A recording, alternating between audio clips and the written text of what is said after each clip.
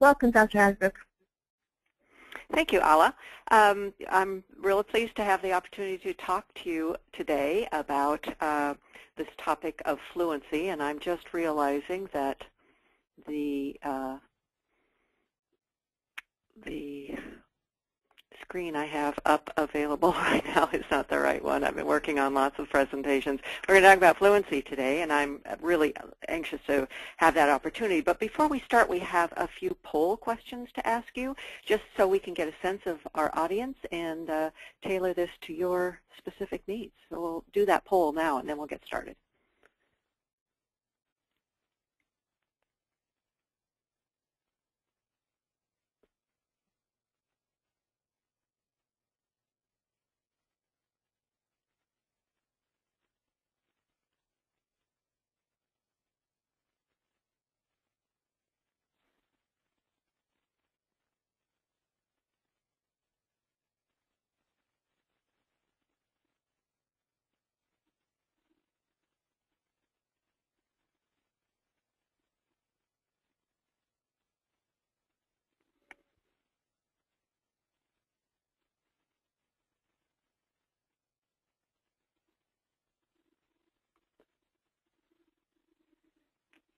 Got a nice mixture of folks on the line, teachers and administrators and some coaches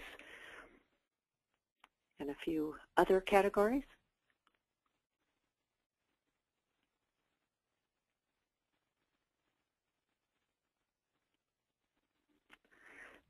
Common Core foundation skills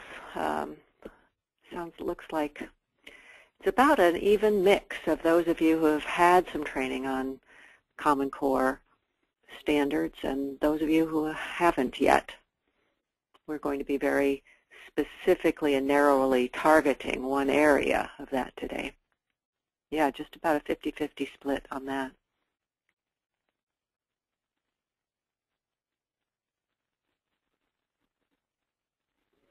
And our last question is about the exciting new online courses that we have available and on-site trainings, if any of you have had that chance to participate in on-site trainings offered by my colleague Vicki Gibson or me. Some have. It looks like the bulk of you have not.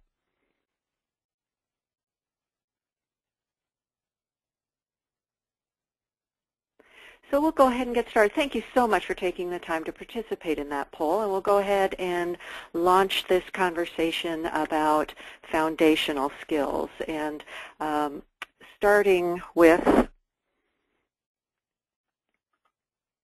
this notion of what the key goals. The foundation skills are part of the Common Core State Standards of English Language Arts. And in general, there's an overarching goal of all the Common Core English Language Arts standards, and that is a very ambitious goal that all of our students are going to be able to read and comprehend, not just read. It's very clear. If you carefully read, study the Common Core standards, they are focused at every level about helping students understand what they've read. So read and understand, but where we've taken it up a notch with the Common Core standards is increasingly complex text and a balance between literary text, which we've done a pretty good job of focusing in the last few years, but now we're being asked to move our student skills into challenging informational text as well, with almost a 50-50 split. So we're going to have all students reading, comprehending complex text, both literary and informational, and do it independently and proficiently. And I know when I think about those skills, two questions come to mind immediately. How in the world are we going to get there? And is this even possible to think about achieving? And I start many of my workshops with this quote because I think at this point, at 2013, at the start of the 21st century, we really are ready to make this statement of fact. So this is not an opinion statement here or a philosophy statement. I strongly believe, and believe I have the evidence, credible evidence to support it, that we have enough that we do have the skills and strategies available to us to reach competency at grade level for approximately 90 to 95% of all students. When we talk about all students, that is a lovely goal. We should try with all students, but the scientific evidence is compelling enough to say that we can reach 90 to 95% of students reaching grade level.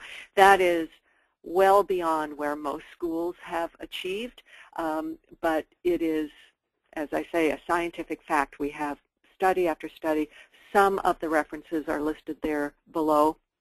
We're going to be making available handouts of this presentation to you after the webinar is finished. They will be sent to you, and all of those references will be there. But we're going to achieve this, and these statistics of 90 to 95% do include many of the students with dyslexia and other learning disabilities that I know a lot of you teach or are responsible to support. We are going to achieve this when our teachers are well-informed and well supported. Just giving our instructors, our educators in the classroom the information is not enough. We need to be sure that they are well supported. I'm very glad to hear that we've got administrators and coaches on board, because what we need from teachers is to provide intensive, comprehensive, high quality instruction, and as needed, targeted intervention. So can we get there? Yes, we certainly can. But we need to have that information at our hands. So knowing what those Common Core standards are is going to be one of the first steps of achieving these goals. So as I said before, in reading, the standards are requiring that we achieve skill levels in literacy, text, literature text, informational text, and help our students achieve those foundational skills. So that's the reading part of English language arts.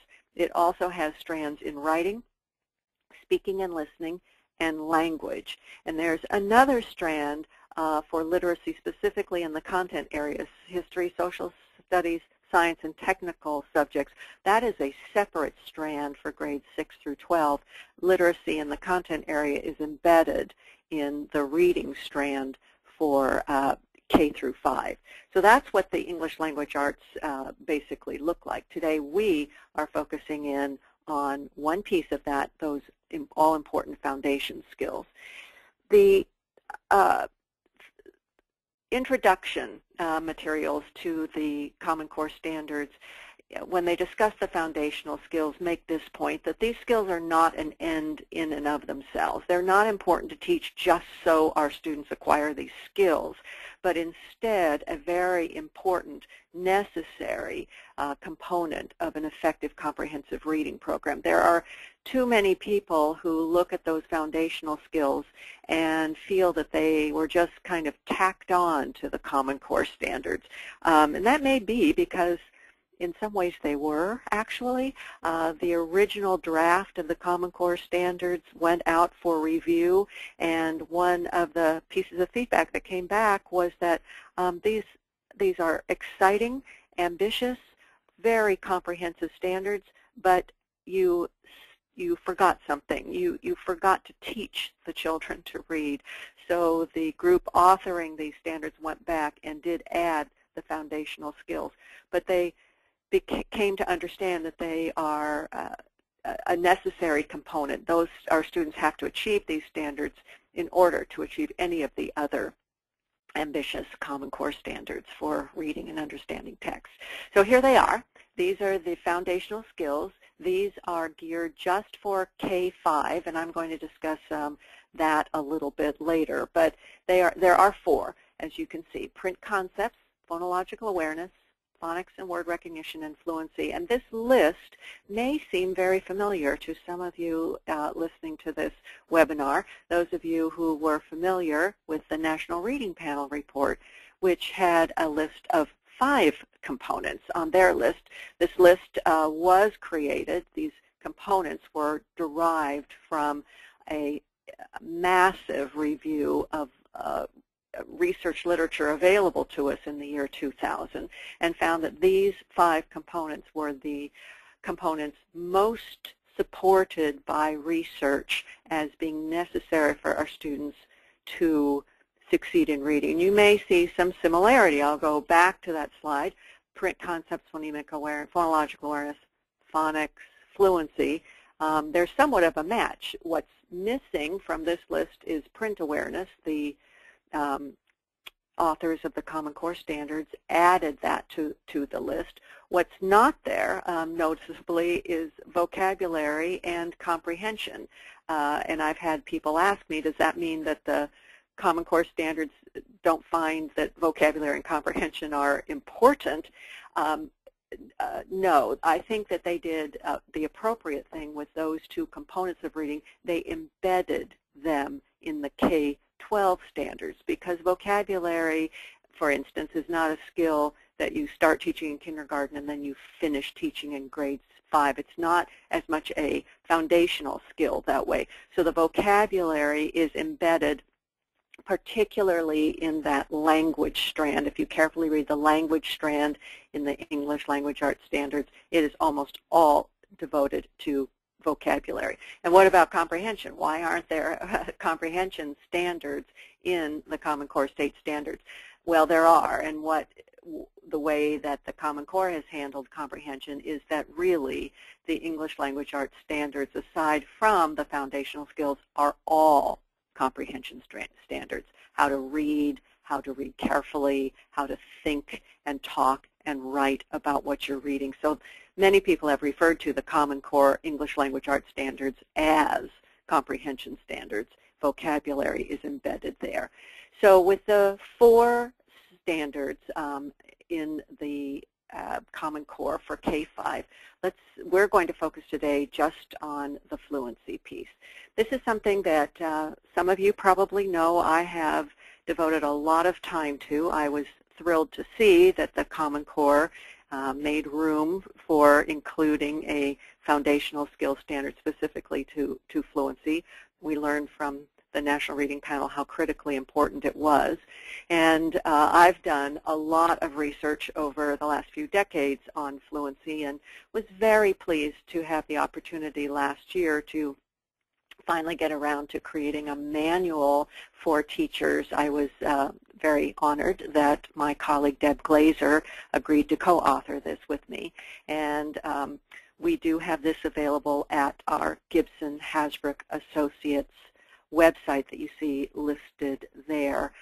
Training manual specifically to help teachers understand what fluency is, how to assess it, how to plan and teach fluency, and then integrating fluency. So what I've talked about for the remainder of this webinar, much of this is drawn from this manual and the little booklets that are summaries of the entire manual. So what is reading fluency? I found it very interesting when Deb and I got ready to write our book. We went looking for the definition of fluency and found that these folks, Kuhn, Schwanenflugel, and Meisinger, who are some of the top researchers in the world on fluency, as late as 2010 said basically we still don't understand exactly what fluency is, and that is because it is very complicated. Steve Stahl and Melanie Kuhn said this very brilliant statement, which I often quote and I think summarizes what fluency is very nicely. It's kind of that you know it when you hear it. If a student at any grade level is reading aloud from text and it sounds as effortless and flowing and accurate as speech does, they are probably a fluent reader. That's what we should aspire to. But as a working definition, that's really not all that helpful. So because there wasn't a universally agreed upon definition of fluency, Deb and I felt that we could make one up ourselves. So this is what we came up with, that fluency is reasonably accurate reading at an appropriate rate with suitable prosody. And for those of you who are not reading people, or even if you are, prosody is a more technical word that generally means good expression. but that accuracy rate and good expression leads somewhere. We don't just say a student is fluent because it sounds like speech. They need to be using that fluency to understand what they've read, and then we added in their motivation, because as educators ourselves, we know how deeply fluency affects motivation. Our students who struggle with fluency are most often our least motivated readers. So it's all tied together. So those are the very specific and concrete aspects of fluency. You may have noted in this definition there are some more ambiguous words. We're saying accuracy should be reasonable, and rate should be appropriate, and prosody should be suitable. So let's talk about that. In terms of accuracy, there really isn't any defined from research levels of accuracy that we can all agree on, in part because accuracy really does vary. We find it reasonable at times for our accuracy to be very low when we're perusing a magazine for pure entertainment, when we're glancing through the Sunday paper, and just accuracy is not all that important. There are other times when reasonable accuracy would demand 100%, would be the only reasonable potential outcome, or the only reasonable standard. So in general, Rosinski et al. In the latest Handbook on Reading Research, when talking about grades 2 through 12 and above, came up with the figure of we should aim for at least 95% accuracy. So what about our younger students in K1? What would you think? Is that going to be higher? Is that going to be lower for our very beginning readers? Well, many people are surprised that the generally agreed upon accuracy level for those students is actually higher, significantly higher. And that is what that basically means, and you see this reflected in the Common Core standards, that it's extremely important that the text we use for our beginning readers be on the easy side. We need to be sure that we give them text and support them with text that they can feel confident about. We've learned our lesson the wrong way by having expecting our students too early to read too difficult text. It is certainly the goal of Common Core standards that they will get there, but in the early grades, let's make sure that the text is well known to them. They can read it with high levels of accuracy to build that confidence in themselves and in the act of reading. So how about rate? What would be an appropriate rate? We do have, and I'm going to share with you, some oral reading fluency norms that are geared to words correct per minute, or basically a rate measure. That's actually some research that I have done. And again, many people are surprised when we say the appropriate rate that we should be aiming for is the 50th percentile. I get this reaction a lot from people. Really?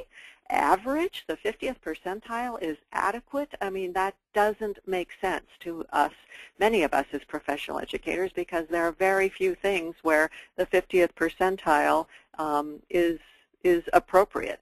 The reason that I have thought a lot about this is because the research that I've done, a couple of major studies, both with my colleague Jerry Tyndall, where we sampled the oral reading fluency of students from grades 1 up through 8, hundreds of thousands of students reading all different kinds of texts, and created a chart, a couple of charts. The two charts I'm going to share with you now will be sent to you along with the handouts for this after the webinar.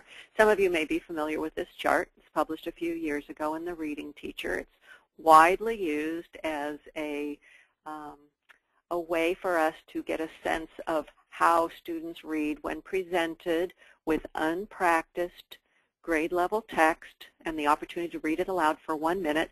We did that kind of sampling from hundreds of thousands of students, as I said, from grades 1 through grade 8, and then created percentiles.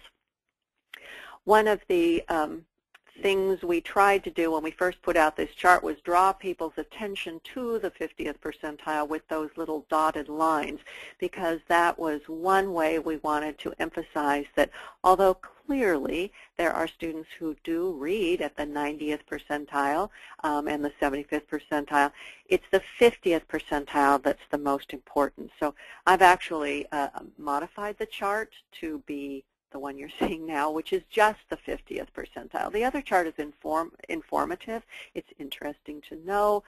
Those of us who work with struggling students, we can check to see if they're closer to the 25th percentile or 10th percentile, but where we should be aiming is the 50th percentile on unpracticed grade level text. And the reason that we conclude this is because we really have quite limited evidence from research that suggests there's any benefit to students reading significantly above the 50th percentile. Those students who do read at the 90th and 75th, they tend to be very good readers in general, but there's no evidence that the reading at a faster rate of words correct per minute leads them to be better comprehenders or have higher motivation. So we don't have compelling evidence that says we should push our students above the 50th percentile. On the other hand, when we ask how fluent students should be, there's significant evidence that it is crucial, imperative, you can put any synonym you want to in there, that we must help our students get at or near the 50th percentile.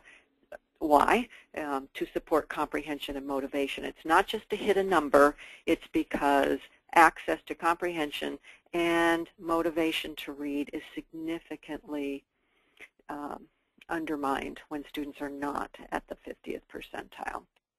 So that's the rate we recommend. In terms of our definition of suitable prosody, prosody being the pitch, tone, volume, emphasis, rhythm of oral reading, it should, as Stahl and Kuhn said, mirror spoken language, and prosody does convey meaning as well. But there are times when abnormal pitch, intonation, phrasing, or pauses can be suitable. You think of dramatic readings or poetry readings or conversation or passionate arguments. Prosody is going to change, so it should be suitable for the moment. There's no one-size-fits-all for all of this. So to boil all this down, what is reading fluency? It is essentially the ability to read accurately, and please note that that's what's listed first. There are way too many people who misunderstand fluency as being about reading fast. It is not. It's about reading reasonably accurately at an appropriate rate with suitable expression and phrasing, and we refer to those three things as the components of fluency, and of those components, the accuracy and the rate are the most important. But what makes fluency so complex, well, the reasons expression and phrasing are not as important or valued is because of their contribution to comprehension. There's far less research on prosody, but right now it seems to be pointing in the direction that prosody is a outcome of comprehension. It is hard to use the appropriate expression if you have no idea what the words mean, rather than prosody contributing to comprehension. So with comprehension being the all-important goal, we want to be sure that we're emphasizing the most important components, the accuracy and the rate. But as I was saying, one of the things that makes fluency so complex is not only do we have those components, but we have all of these things going on at the same time. In order to be a fluent reader, you need word decoding skills, you need text decoding skills, you need comprehension skills, multiple comprehension skills, all working at the same time. We refer to these as the mechanics of fluency. So it is a complex text. So let's take a look at what the Common Core foundational skills specifically are for K through 5. They do separate them out from kindergarten as a separate skill, and then grades 1 through 5. And in kindergarten, I'm actually a big fan of how they worded this standard. This is it.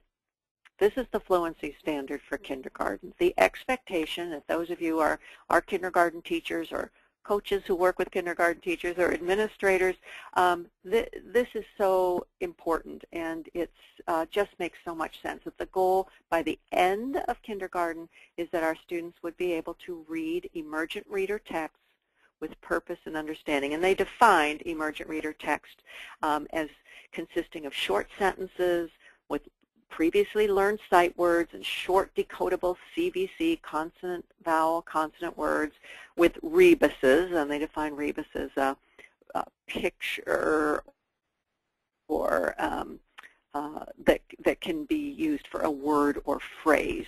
So that's what we want our kindergartners to be able to do. Please note that there's nothing there about rate.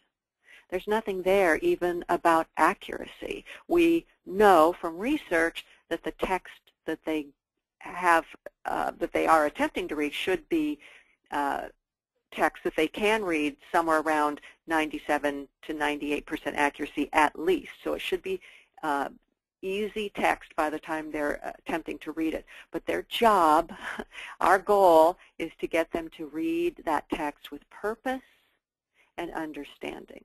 We'll worry about all the other components later. By the time we get to first grade through fifth grade, we focus more in on those component skills of reading. So the wording of the Common Core Standard Foundational Skills for Fluency says this, that students will read with sufficient accuracy and fluency to support comprehension. And based on what I've shared with you so far, I hope that you would feel, like I do, uncomfortable with their use of the word fluency there. They should not have used the word fluency there. They are using fluency in the mistaken way that many people do. Here, real experts did. They are using fluency as a synonym for rate. Because, and I know that, because you can't have fluency without accuracy. So to say you're going to have accuracy and also fluency is just convoluted thinking. That's not what they mean. So on your copies of your Common Core Standards, get out a red pen and edit the foundational skills. We have permission to do this from the authors, the creators of the Common Core Standards. In their introduction, they said this is a living work, that the standards are intended to be adjusted. As new and better evidence emerges, the standards will be revised. So I take that as permission to say we can revise them ourselves because we have better evidence. They don't mean fluency there. They mean rate. So once we've made that change, the rest of the standard is really nice. We are going to help our students read with sufficient accuracy first and rate to support comprehension. That's why we're fluent readers. We are not fluent just to get a number. We're fluent to support comprehension. And it's further explained this way. Students will be able to read on-level text with purpose and understanding using that accuracy and rate. So purpose and understanding right there. If they read orally, they will read with accuracy, rate, and expression. I'm so appreciative that they put those components in the right order, accuracy first, followed by rate, and then expression, and grateful too because my work, my professional career has been working with struggling readers, that our struggling readers can achieve this after many, many practices. So read on-level text with many readings, successive readings with accuracy, rate, and expression, and then they should be thinking about what they're reading. It's not just getting to the end of the line and saying, I'm done, but thinking about what they're reading using context or self-correction so that the text is making sense, and reread as necessary. This is, with our little adjustment there, a lovely standard for fluency from kindergarten to grade 5. However, the last concern personally that I have with the fluency standard is that they ended it at grade 5. When you have the Hasbrouck and Tyndall fluency chart in front of you, you will see that fluency does not finish developing at the end of grade 5. We have evidence that from that research study that it continues to grow and develop through 8th grade. There is a leveling off at around the 150 words correct per minute, but Sixth graders achieve 150 words, seventh graders, and eighth graders according to our data, which implies that fluency is still developing because each of those grade levels is reading more difficult text. So even for typically developing students, fluency is not done by the end of grade 5. And for our struggling readers, as many of you work with those students in middle school and high school and beyond, we still need to be working on fluency. So let's all agree here that we're not going to stop doing that work at grade 5. So now, what should we be thinking about how to achieve this with instruction? What does the current research say about effective fluency instruction?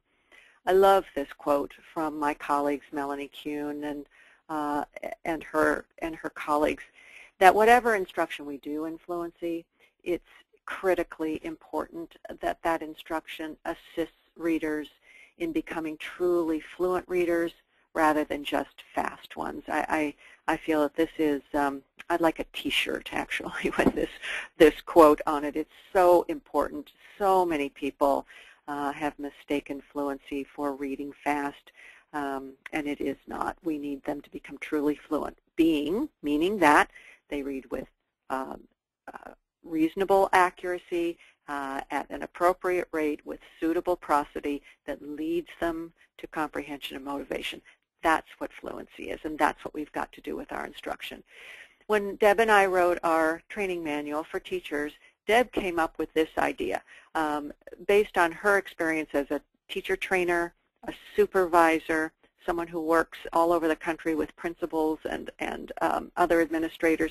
What would be a quick, easy way, and reading coaches as well, what would be an easy, quick way to help our teachers remember the key components of fluency instruction? And she came up with this AAA, which I think is very clever. This was her idea. Anytime I walk into a classroom and I see fluency instruction going on, I want to see three things.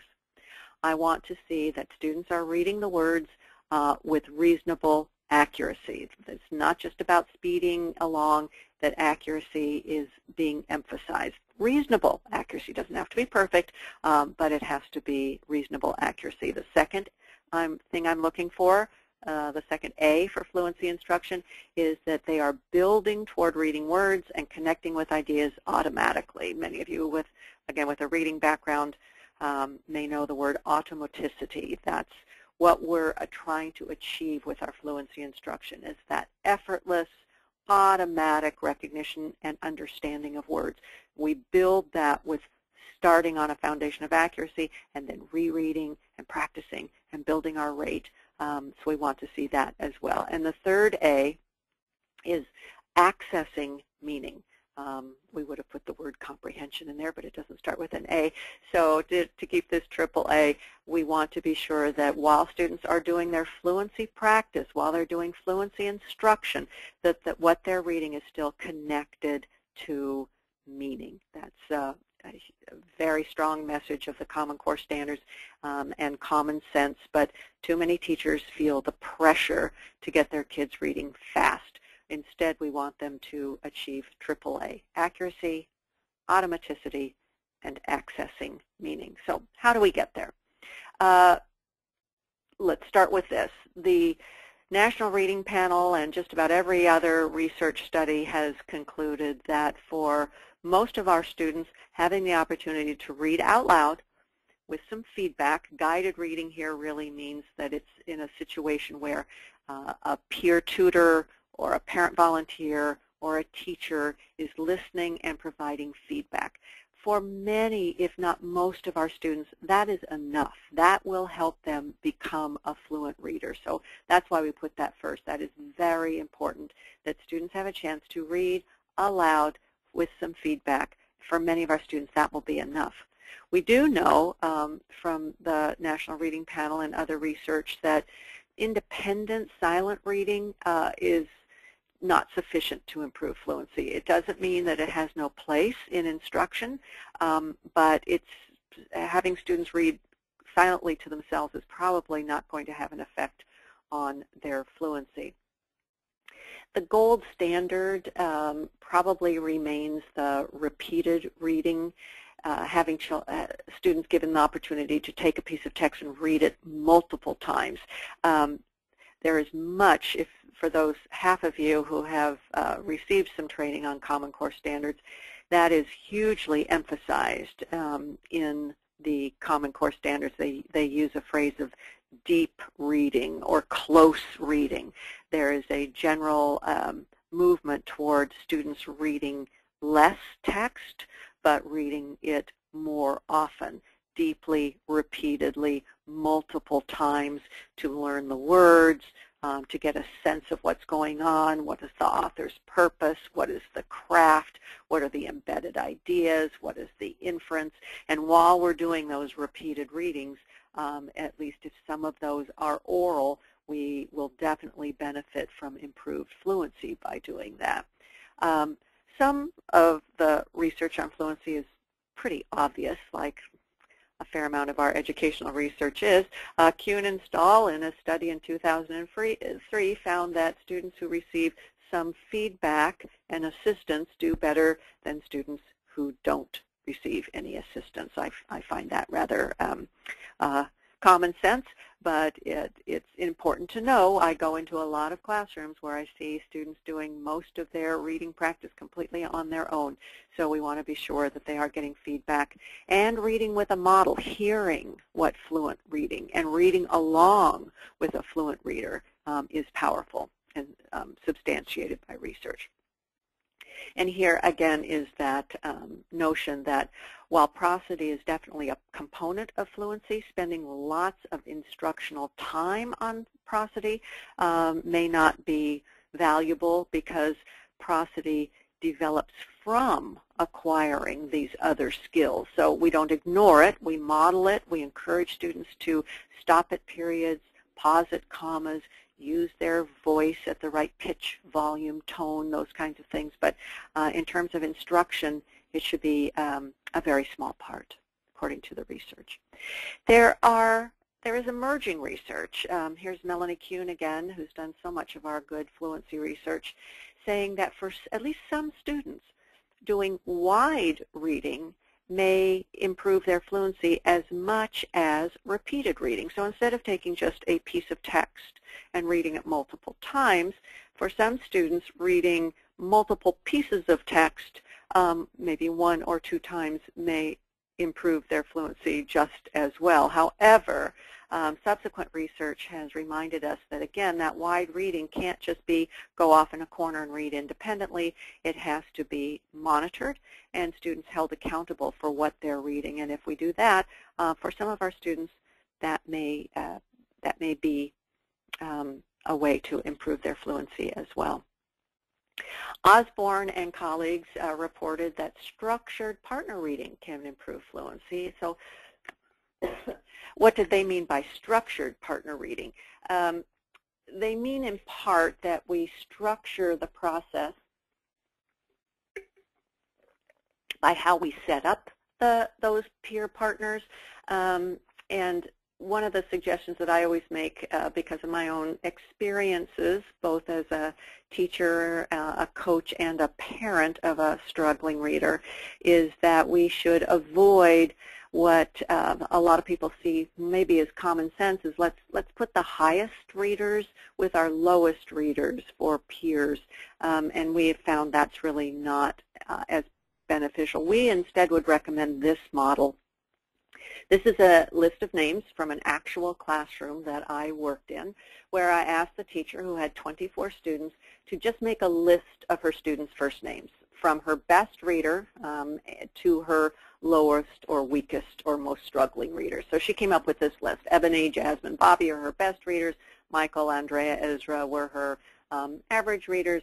She identified 4 students, Kwan, Kaisha, Francisco, and Angelica, in her classroom as being very, very struggling readers. So what I suggested was always look at the bottom of your list and identify whether those low readers are so much lower than the others that it may be best not to ask them to do peer reading at this stage, but instead use the peer reading time to get some more direct, explicit instruction from the teacher. So that's what she decided to do. Those 4 students were going to work with her in some more specific targeted fluency instruction. Then she took the remainder of her list from Ebony down to Ashley, divided it in half, took her top readers and matched them with the second half, so that Ebony, the best reader, according to her judgment, this is not based on test scores or anything, it's just teacher judgment. It works out fine that way. Ebony, the best reader, was paired with Michael, who's a good, solid, average reader. What happens here, and then down at the bottom there, Miguel, who is a good average reader, is paired with Ashley, who's a lower reader, but not a struggling reader. So obviously in every case here we have a partner who is somewhat stronger than the other. So there's one, but they're not so different from each other that there's any student who's going to be humiliated, embarrassed, or on the stronger side, a student who is deeply frustrated with a partner who is really struggling and they really don't know what to do.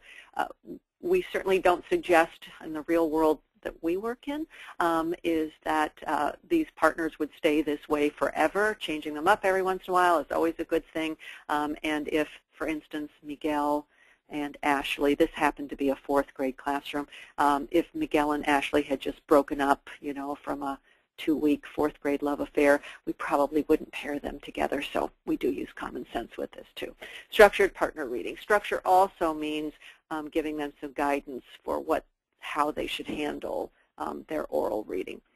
O'Shea and Sindlar said that another piece of common sense research, if we cue our students to read carefully and read at an appropriate rate, it helps improve fluency versus just saying, go read and figure it out all yourself. Reminding them, cueing them, and certainly modeling for them as well. This is a more amazing, stunning, surprising piece of research for a lot of people. Again, Steve Stahl and colleague found in a study in 2005 that when they used very challenging passages, 85% accuracy, well in the student's frustration level, that if they used those passages with sufficient support and monitoring, that the students improved their fluency more than if they were given easy to read passages. And I know that that's counterintuitive for many of us and flies in the face of some much earlier research that certainly suggested that easy passages are what we should do. But please pay attention to the sufficient support and monitoring. There has to be a lot of instruction. This result actually did not surprise me because of work that I had already done. Deb Glazer and I, when we were talking about text difficulty, asked our colleague Tim Shanahan for his comments about that. And this is a quote from Tim that we put into our training manual. And Tim so wisely said that it's really not how hard the text is or how well that text is matched to a particular student, but what's going to be beneficial is thinking about that combination of text difficulty and the amount of instructional support. If the text is easy, the students can do it with much less support. If it's tough, they're going to need much more. So he said what we've got to be willing to do is put in enough support and repetition for learning to take place. So when it's very hard, a lot of support, and the students may even may succeed even more than if given easy text. As I was saying, this result actually wasn't surprising to me because several years earlier I had done a study with 2 of my colleagues where we combined 3 research-proven strategies of modeling, having students listen and read along with fluent text, then do repeated reading of short periods of short pieces of text for 1 minute at a time, and then give them feedback about how well they did before and after progress. When we combined those 3 strategies on very difficult text, we found our students not only improved their fluency, but improved their comprehension. So I have some some direct experience with that. In fact, I'm a really big fan of this three-step model using that combines accuracy and practice for rate and graphing for feedback. It's one of the most powerful models that I have seen. The strategy is known as the Read Naturally strategy. Read Naturally is a company that has materials available to support the strategy, but the strategy itself is free and available to read about and can be implemented in any classroom from about middle of first grade on up through the grades. If you'd like to know more, I would suggest you visit their website. Many, many wonderful resources out there on Fluency. This one's a free download, which is always nice.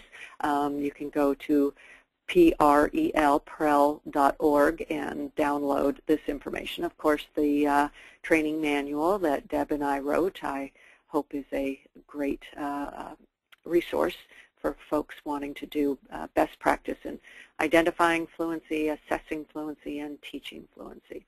So what we have covered today briefly are those what those foundational skills are with the deeper look at fluency.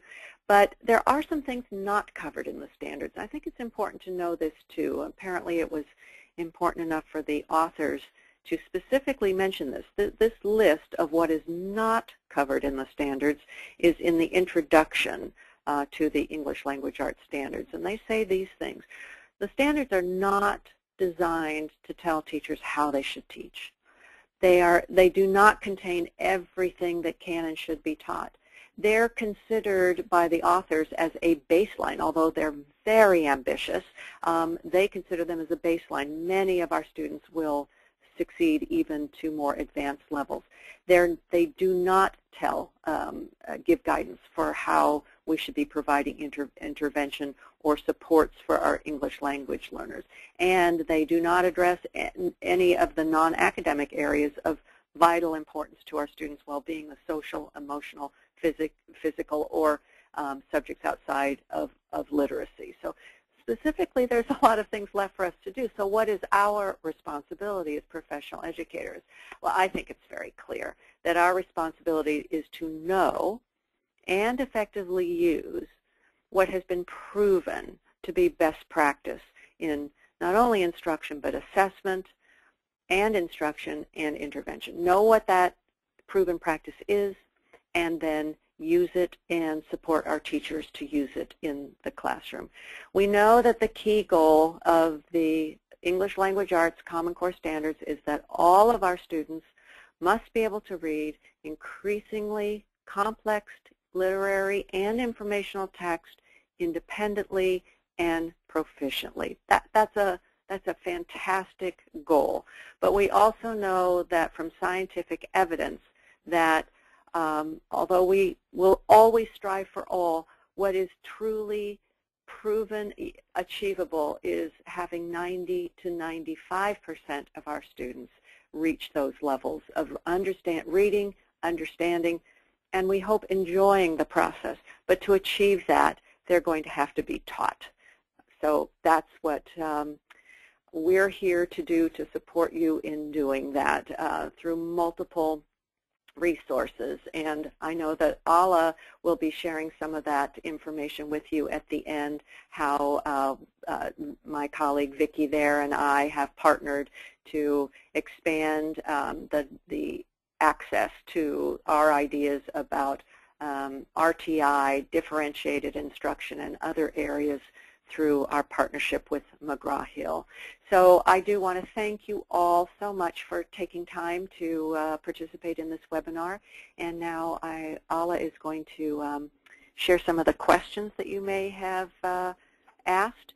And we'll just be able to address a few of those today. And other questions we can address offline later. But I'll turn this now over to Ala.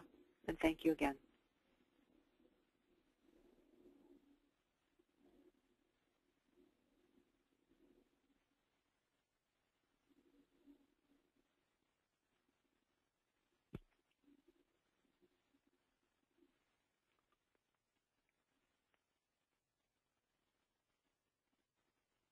I'm sorry, I'm trying to open this box with questions and it's just not responding. Bear with me, please.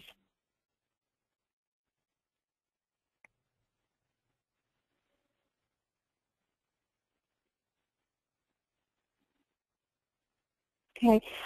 One question is, will this webinar be archived? So I can share it with my lit coach. The answer to that is yes. It will be archived, and you will receive a follow-up email that will give you a link to the archive presentation.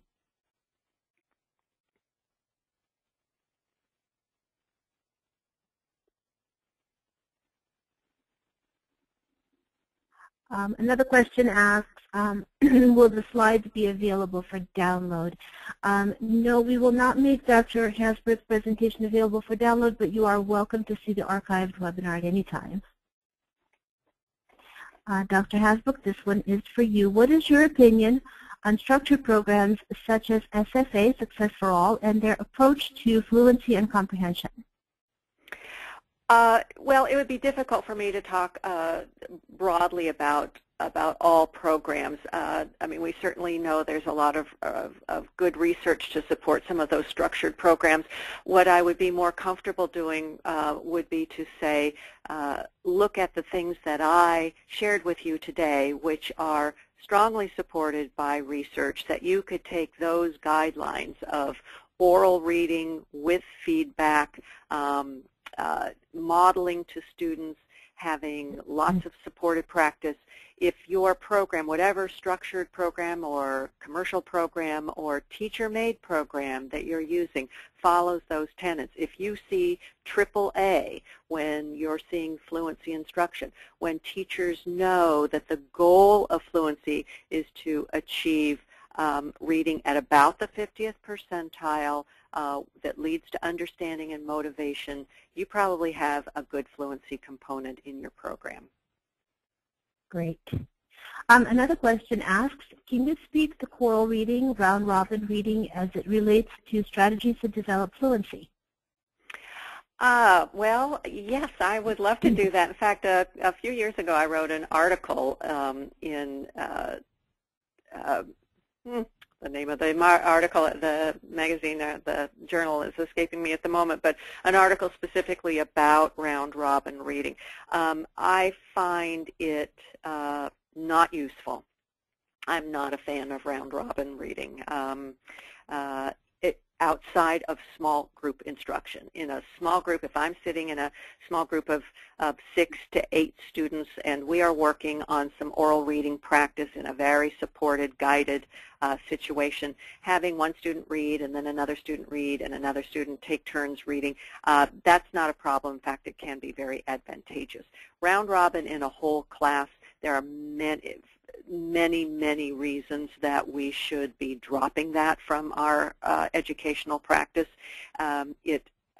I can't even go on.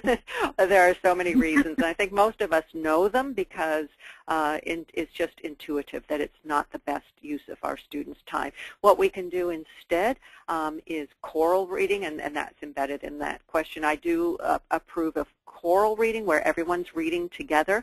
I see a lot of teachers at elementary level doing that, but I've used it at middle school, high school, and in graduate school. You can overuse that where all of the students are reading aloud with the teacher's voice. You do it for short periods of time. I do think that's an effective way of covering material. I don't think that it could be considered really anything like a fluency intervention for students, but I think fluency intervention needs to be done in small group instruction and with structured partner reading. Okay. Another question asks, how do you help a child who's reading beyond grade level and has great comprehension but misses words while reading, having poor one-to-one correspondence with text? Well, of course, it's always difficult for me. I feel always like I'm a physician here, having to say I cannot diagnose without actually seeing the student, and I'm very cautious about that because people will sometimes say a student is advanced or a highly fluent reader, and when I get to meet them, they may have some things that are maybe underdiagnosed or have been misdiagnosed. We want to be sure that students are reading for meaning. If you recall, the kindergarten fluency standard basically says we should start the process of teaching our students to read so that they can read with purpose and understanding. That is the foundation. If we have students who skipped that foundation, who mistakenly felt that reading fast was the goal, we do need to take some corrective action, and that is moving students down to smaller and smaller and smaller pieces of text, even at the phrase level or the sentence level, and have them read it aloud, a second or third time so that the rate picks up, and then talk about it. I mean, as simple as for a first grader text like the boy sat on the red rock. Okay, you read that, you read it well, you read it accurately. Now tell me, who sat on the rock? What color was the rock? Why do you think he was sitting on the rock? Do we know? What might you speculate? Okay, let's read the next sentence. Taking them back to where we should have started, which is always, always, always connected to purpose and understanding. So if it's an accuracy issue, we might go back and do some remediation with phonics and decoding or sight words. If it's a rate issue, but strong accuracy with slow rate, we can work on that. But if it's a disconnect with purpose and understanding, we have some major remediation to do. All right. And one more question. Do you think it helps to tape students reading? Record them, in other words? You know, I don't think it can hurt. I think most students really love hearing their own voice, and I think it can be wonderful for their feedback across the year. Don't parents love to hear their students' voices as well? So I think it's a lovely thing to do for feedback and motivation. And there could be, if done well, it could have a remedial intervention role as well.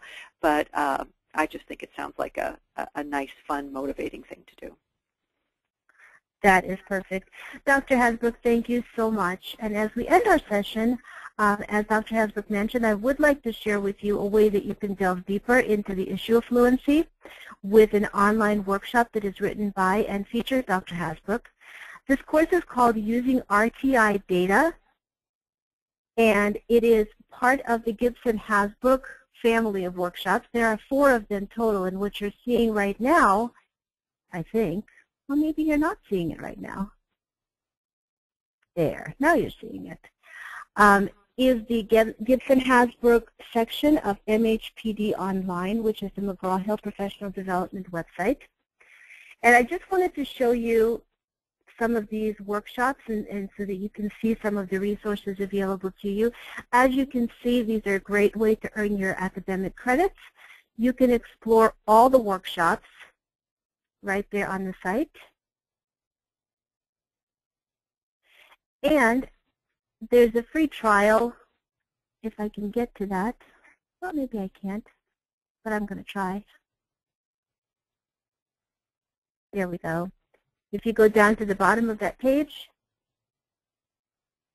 you can register for a free 60-minute demo of any of the workshops. Dr. Hasbrouck, again, I thank you so much for this presentation. Please bear with us. There will be a quick survey to follow up on this webinar. As we deliver these webinars, we really do appreciate your feedback. So it would be great if you could answer those questions, and we will see you again in our next presentation. Thank you so much.